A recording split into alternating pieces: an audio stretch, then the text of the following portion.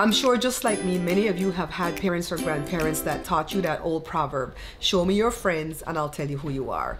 They tell us this because they want to make sure that we choose our friends wisely. They want to make sure that we don't choose friendships that's going to take us down a wrong path, land us up in prison, get us on drugs, or even worse, right? So they're telling you, pick somebody that's trustworthy. What they don't tell us though is that we also need to pick friendships where that person will trust us. They'll find us trustworthy. And I think in my adulthood, this has been the most frustrating part of any friendship that I've made. So I have quite a few friends that I've made since I've become an adult, since jumping age 18, because they say the friendships that you made when you were in, younger and in high school, those are all the friends you're ever going to have in life. It's going to be hard for you to make new friendships as an adult. And I found it very hard, maybe because I'm married and, I spend most of my time with Joe. But in any case, I have quite a few friends that are really, really cool people. They trust me and I trust them. But I've encountered quite a few friendships where the people did not trust me. And let me tell you, it is frustrating. Because like I told my dad one time, I'm the most trustworthy person I know. And that's not even me being narcissistic. That's me being real. I feel like when you tell me something, it has to stay confidential. I'm just going to assume it's confidential. All right. And the only time I'll break a confidence is if it has to do with somebody's health. Well, let me tell you a little story before we get into this. So one time my dad came to me and he told me he wanted to throw a surprise party for my mom, a birthday party. Now, I knew he had ulterior motives. One, my sister and my mom weren't on good terms, and I think he didn't want to have her involved in the party. And two, he didn't want to have to plan it, cook for it, do anything like that. He just wanted to have his name stamped on it. Now, I know my mom, and I knew that she would not like to be surprised like this. She would want to control the party. She would want to tell me who to invite, who not to invite, what to cook, when to have it, how the whole works. So you know what I did?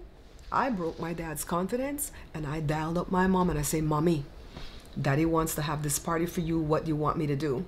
And she said, good. Just go along with him and you call me every day, or I'll call you every day when he leaves to go to work, and we will plan this party accordingly. And we did. She told me who to invite, who not to invite. She told me who to invite and tell them to come earlier than the time because it's a surprise. So if it's going to start at 2, tell them to come at noon because they're never going to be on time. She told me what to cook, everything she plotted and planned.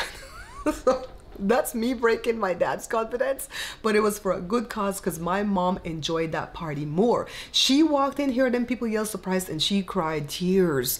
I pulled her in the room and I say, you're a good little actress. You need an award. You cried. And she says, well, I cried because I can't believe that they showed up on time for my surprise party because, Belize people are notorious for showing up late for stuff. So that's one example of me breaking a confidence, right? Anyways, I want to get into the next side of the thing though. So I had this friendship. I've had a couple of friendships like this, but I'm talking about this specific one where this person, I really treasured the friendship.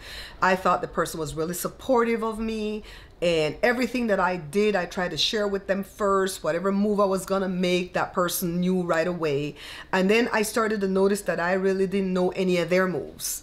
If something bad was happening to them in their lives, they would contact me first because they needed prayer or they needed uplifting, because I think I'm a very uplifting person and I don't go right away to see the glass as half full. I mostly try to see it as, half empty. I mostly try to see it as half full, right? I'm more on the optimistic side. I didn't used to be like that in my 20s. I was very negative in my 20s, but Joe kind of trained me out as, no, don't see it that way. Come on, see it this way, right? So anyways, I began to notice that every big move that this person was gonna make, they didn't clue me in on it. They would talk to me right up to the 11th hour of the move, and then suddenly you see the big broadcast on the internet. And like my uncle told me recently, the internet is the fault for a lot of families breaking up. No, it's not the internet.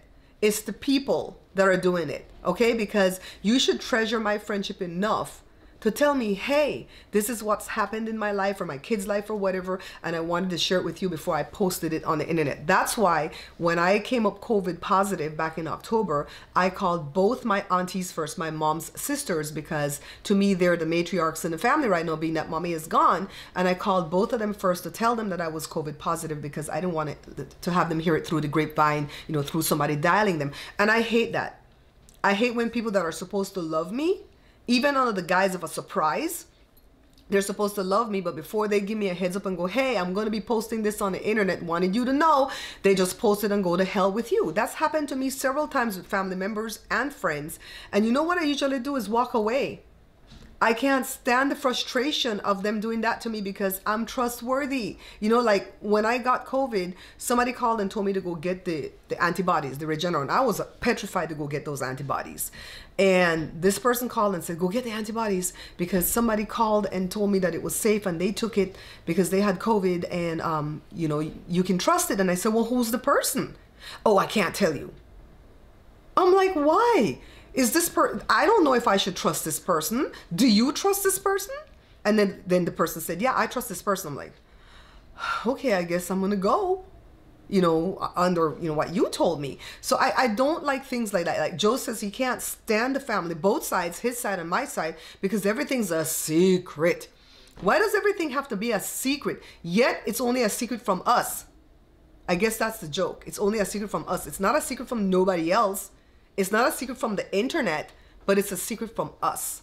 And I think I can't, you know, I said it in my last video. I think that's going to be my catchphrase. I can't deal with that. I'm telling you, I don't care how long the friendship's been, 20 years, 5 years, 2 months, 2 hours.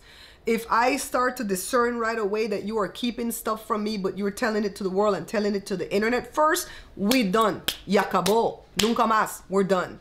I just can't deal with it. You know, when you have a friendship, you have to be able to trust that person, but that person has to be able to trust you. And if you see that that person is not trusting you, at first check yourself. See if you're a blabbermouth. I always check myself. Did I blab? No, I didn't. Okay. And so once you know you're not the blabbermouth, then you cut that person off. This story is popping in my brain, but I don't even know if it goes along with it. But this is the way these podcasts are going to go. So there was a time where somebody called and told me, I'm not going to say if it's family or friend. Somebody called and told me that their daughter just got engaged. And they told me, don't tell nobody. So I didn't tell nobody. I didn't even tell my mom. A few hours later, they called and told my mom the same story. My mom was surprised. And so they're like, are you really surprised or are you pretending? Because I know I just told Barbara and I'm sure she told you. What the F? How can you be sure that I told her? You told me not to tell nobody. So then my mom called and cussed me out saying, you don't think I'm trustworthy? Why wouldn't you tell me? Well, I knew my mom was going to blab. I already knew that. So I didn't tell her because I was so afraid to get busted that I told, right? And so after that, I don't think the relationship was ever the same with that person that told me the secret, because when the daughter finally put it on the internet that they were engaged, I just hit the like button. I didn't say congratulations. And so later the daughter got mad at me. Well, the daughter got mad at me then, but I didn't find out till later. And then she's all like, you didn't even tell me congratulations. I'm like, I was so triggered and gun shy at that point because I'm like, I don't even know what I'm supposed to say. I don't even know if they were supposed to know that I knew this. You know what I mean? What do I say? I just hit like. You know, I didn't know that there were a bunch of ethics or etiquettes or whatever that I had to follow on Facebook to hit. I just always hit like and keep it moving. When it comes, if it's a close friend or a family, I will not wish them happy birthday on Facebook because they're going to say, well, you wish so-and-so happy birthday, but you didn't wish me happy birthday. So if you're in my phone, I'll text you happy birthday. If you're not, I won't tell you that on the internet. I just don't. I just don't, because it's too much stress on me. I shouldn't have to deal with all this stress when I'm trying to come up with the next content idea, right? So to finish off this little podcast, guys, choose your friends wisely. So choose people that are trustworthy, but also check to see if they are trusting you. If they're not trusting you, that means they're not allowing themselves to be vulnerable with you. They want you to be vulnerable with them, but they're not reciprocating, and it's not going to work. You're going to find yourself frustrated a lot because, you know, you're not going to be able to trust them after a while because you're going to go, dang, that's another surprise that slapped me in the face. You know, you're going to feel awful about you. It's going to mess with your self-esteem. If you're with somebody that you don't trust, if it's a friend, if it's a mate, whatever it is, if you're with somebody you don't trust, it's going to mess with your relationship. If you have a child that, you know, they don't trust you, you got to check yourself to see why that child doesn't trust you. And once you know you're being trustworthy as a parent to them, then it's their issue and you have to help them work on their vulnerability. I can't even say the word vulnerability. I hope that this blessed you today, because that is my intention with these podcasts. It's to just talk in your ear while you're getting your work done. and then also try to share some of the wisdom that I've gleaned over the years. I'm not the end all, be all. I don't know everything. I don't even pretend to know everything, but I can share with you the things that frustrate me. And this is one of my biggest pet peeves. If I make a friendship and I see that the person doesn't trust me, the friendship will inevitably end. It might take 2 years, it might take 5 years. Nowadays, because I'm getting older and I'm getting less patient, it's taking 2 hours and I'm gone. Anyways, guys, thanks for listening, and I'll see you guys on the next upload. Bye.